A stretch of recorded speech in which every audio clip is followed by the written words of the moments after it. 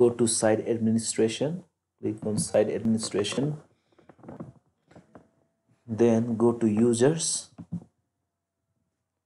and add new user.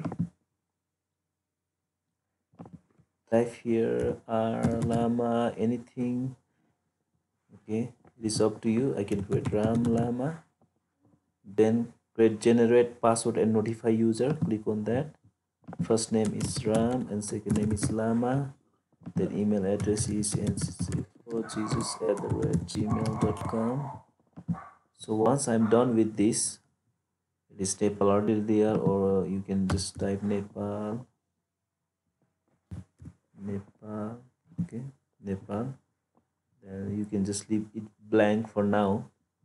Then go to create user.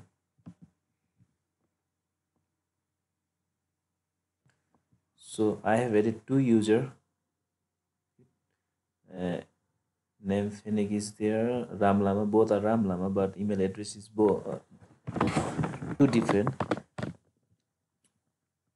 This one is admin and this one is the user. So let me go to my course. Now I can go to my home, click home. Then I have one course called Moodle Test 01. So click on that.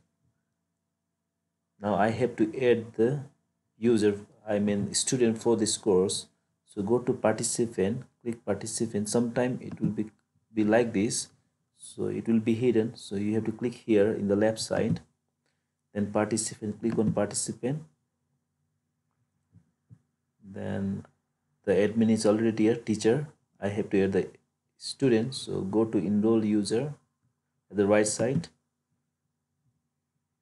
Now you can see here you can add as a manager, teacher, non-editing teacher, or student. So I'm going to add the student. So click on student, type here Ram space Lama, because I had added Ram Lama before, so it will show up Ram Lama NCC for Jesus.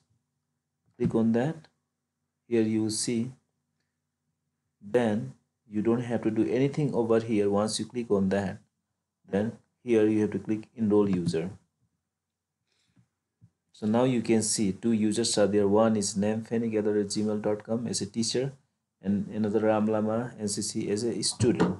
So this is how you will add participant or the student in your course. Now there are participant. If you click on again participant, two participants are there.